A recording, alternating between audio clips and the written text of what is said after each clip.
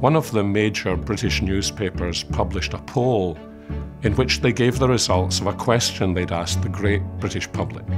And the questions were, who is the most influential male figure and who is the most influential female figure of the last 1,000 years of the previous millennium?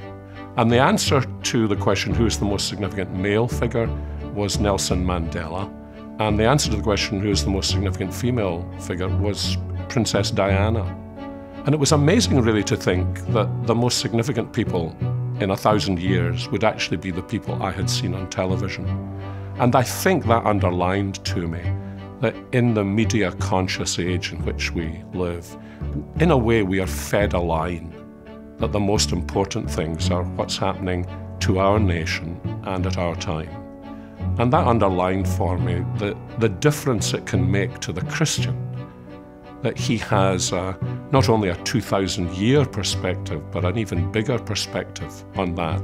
And that doing something like this might help to equip our people in the congregation I was serving, and then through the book other people, to think in a much bigger picture and to have a sense of what God has done through history.